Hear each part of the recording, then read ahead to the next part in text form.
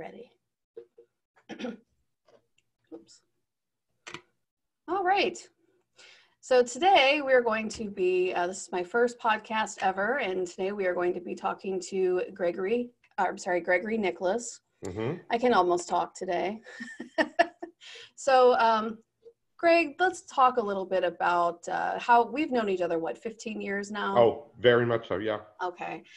What would you say would be your areas of specialties? Talk to the audience a little bit. Let's give them a little bit of information about what it is that you do with some of the work that you've done over the years. Okay, very good. I am actually fourth generation psychic medium.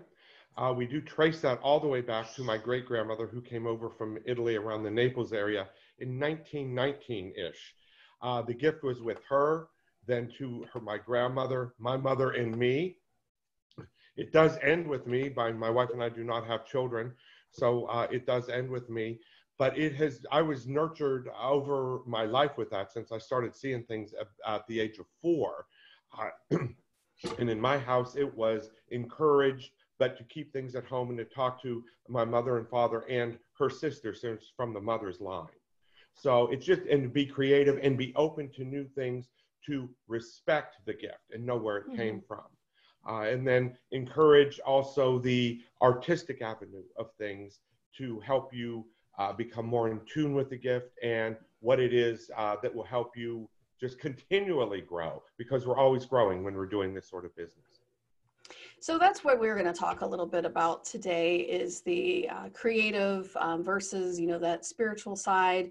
I know so many artists, writers, narrators, individuals that do creative things. And one thing that I've noticed is it's almost a form of meditation for those individuals. So you had a past of doing some amazingly cool creative things. You had done some acting for a time. Correct. You're an artist. Your wife is an artist.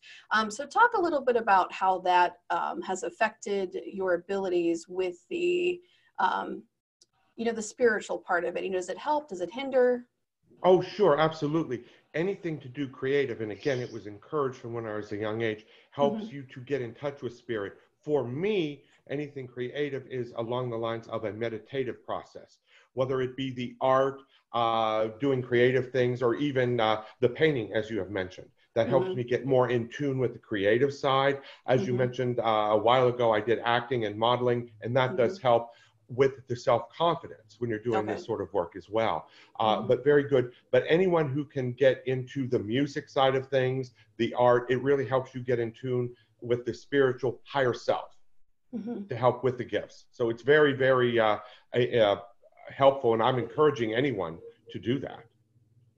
So for you personally, would you say that it's more like therapy, I guess, in a way?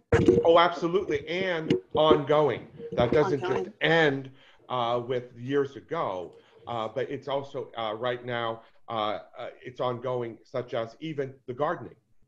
Getting outside, and we've all heard that getting your feet in the ground, gardening, whatever, even mowing the lawn is, to me, therapeutic and helps maintain the spiritual level.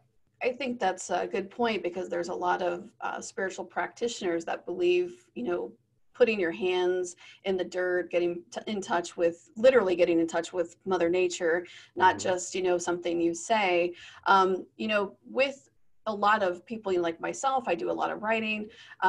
Sometimes you can almost feel as though if you don't get a story out, or if you don't do something creative, you can actually become stagnant. Now, have you ever had a moment when you've been so busy doing the work that you do that you felt like you needed to take a break and do something creative, just simply because you felt like you needed that? Oh, absolutely. Absolutely. And you touched on a point earlier about the writing. Whenever I'm doing my work, I have tended to write almost like an automatic writing, because for those few seconds when I'm with the client and write, that's almost the therapy. But yeah, taking a step back, that's needed. You have to. For me, it is some sort of a semi-meditation when I am driving from one location to another. To me, that's my downtime to meditate. But you absolutely have to get in touch, even at night, meditating before you go to sleep. It really helps, such as I ask, what do I need to know? Come to me in my dreams. And many times that helps with maybe not the next day clients, but a few days later. Now, I had a question on Facebook a couple of weeks ago when I mentioned that I would be doing this podcast. Michael from the Territorial Mm-hmm. podcast, he actually posed the question about manifestation. So do you Mm-hmm. feel that with the art side, you're helping yourself manifest, you know how people have vision boards and things Correct. like that. Do you feel that being creative helps you manifest your desires or your dreams or your goals? Yeah, and that's an excellent point. Absolutely, manifestation does. For me, a lot of it has to do when I'm maybe just doodling or writing, Okay.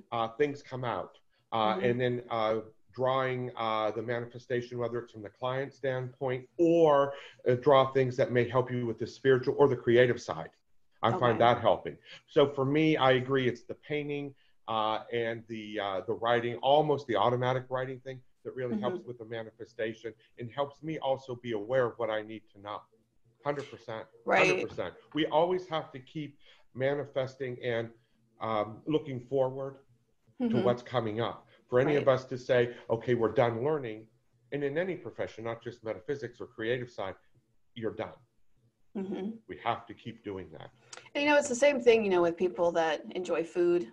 One of my husband and I, one of our favorite things to do is to go to restaurants. We joke that we're foodies. And one of the things that we enjoy doing together is cooking together. Right. And so, it back to that spiritual side, being creative in the kitchen, you're feeding your body, you're feeding your soul. And it goes back to the gardening that you were mentioning. I think Mm-hmm. that, for viewers that might be interested in different ways of being creative, it's not just I'm painting a picture. It could be as simple as cooking a meal for your family. It could be as simple as, rearranging your furniture, Oh, then you get yeah. into feng shui. I Yeah. mean, it's just, I find it interesting that there's so many different variations of individuals that Mm-hmm. are psychically inclined like yourself, who also have the artistic side. And I think that, well, I guess I'll ask you the question. I think you kind of hope, I don't want to keep rambling. I'm asking you to be my guest. Right. But would you say that with the individuals that are more creative, that makes them more open? Oh, absolutely. And something you touched on too, even something as simple as a walk. Now, a lot of Mm-hmm. my peers are walkers or joggers. That really opens them up for those few minutes, like the meditation. But Mm-hmm. again, you mentioned cooking. That's another thing. I didn't think of that. Yeah. I cook just because of my schedule. My wife and I are on opposite schedules. But the cooking, again, is one way to what do you need to know? What triggers me a Mm-hmm. lot of times are smells and scents Okay. when you're outside or even in the kitchen. Excellent point. It Mm-hmm. triggers memories for me, it's messages from my family who has passed on, things like Okay. that. Yeah. Many people use music. I can use music, but music without words. If Okay. there's words in the music, it kind of uh, uh, gives me a lot of static. But Gotcha. yeah, no, it's great. It's great. You're absolutely right. Anything you can do creative that you Mm-hmm. enjoy, if it's Right. forced, it's not Mm-hmm. going to work. Exactly. And I Yeah. agree. Hmm. So, do you have any last messages? I said this would be a very short little. Right. So, do you have Uh-huh. any last suggestions with the creative artists, individuals, and those that might be developing? Good Um, point. Intention, absolutely the intention, and to do something you enjoy. If it is like a career, if it mhm. is a day-to-day drudge or something you're forcing, it won't work. Right. Many people look at coloring books. They're Hmm. therapy. Now, Right. I don't do that, but a lot of my peers and I know many people who do. Even doodling with crayons or whatever, dabble in spirit art. You may be the world's worst drawer, but Hmm. it can help you open up your gift Right. and receive messages. For me, writing things like that, the outdoors really helps open up the creative side of things. And I agree. I know you yourself are on the artistic side, and I know Yep. that helps you. My Definitely. wife does her stained glass. That helps her open Hmm. up. So absolutely, but you have to enjoy it. If you Yes, I don't, it agree. won't work. It Right. won't work. Hmm. And I always joke that when I'm writing, if I have a story that I really need to put out, I joke that it's like an exorcism. Once it's Hmm. out, it's like, oh, okay, it's out. But and I think that is an excellent point that you made. Being open, setting your intentions for sure is Hmm. a wonderful, excellent and point. and yeah, and wanting to do it. Remember, the Right. intention is there, and you bring up a real good point. The Hmm. intention is there. to receive messages such as, what do I need to know? Right. But if you're afraid, it's going to get blocked. Like And you're asking someone from the other side, help give me a message. But if you're afraid to hear from them, it may not work. And I think that's another point, you know, with the creative side of it, it'll help you relax into that. You know, someone is, I see, you know, I'm sure you've seen this with teenagers, you know, that might be dabbling in different things and not understanding their gifts, you know, the younger individuals.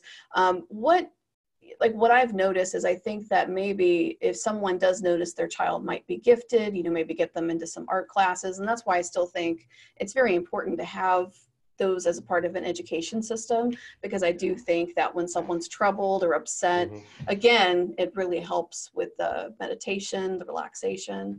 So, well, it does. And you bring up a good point with children too. Excellent point.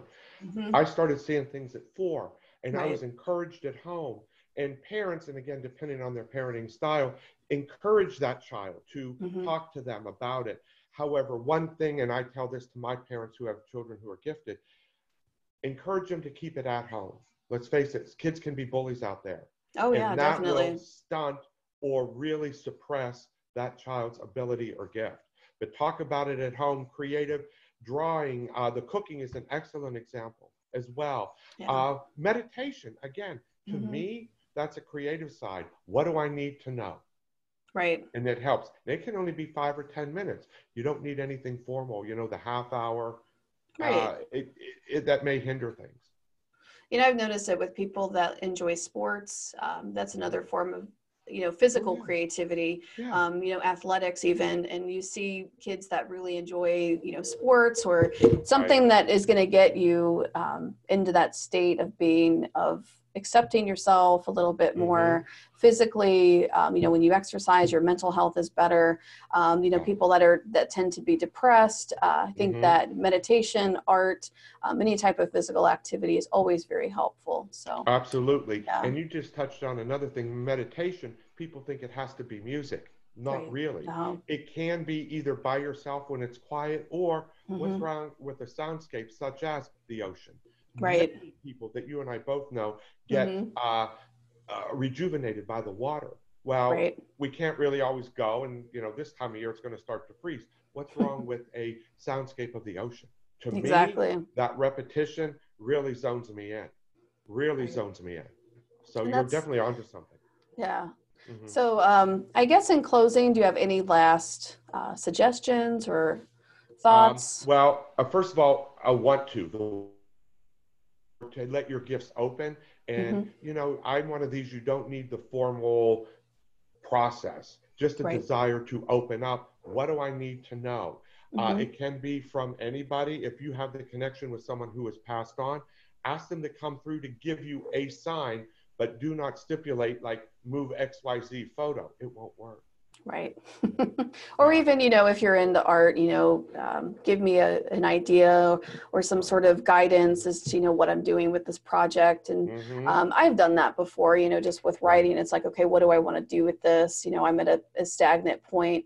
And another thing is, you know, with meditation or art, I think also just to kind of let people know is when you are feeling a little stagnant, it's perfectly fine to just do nothing.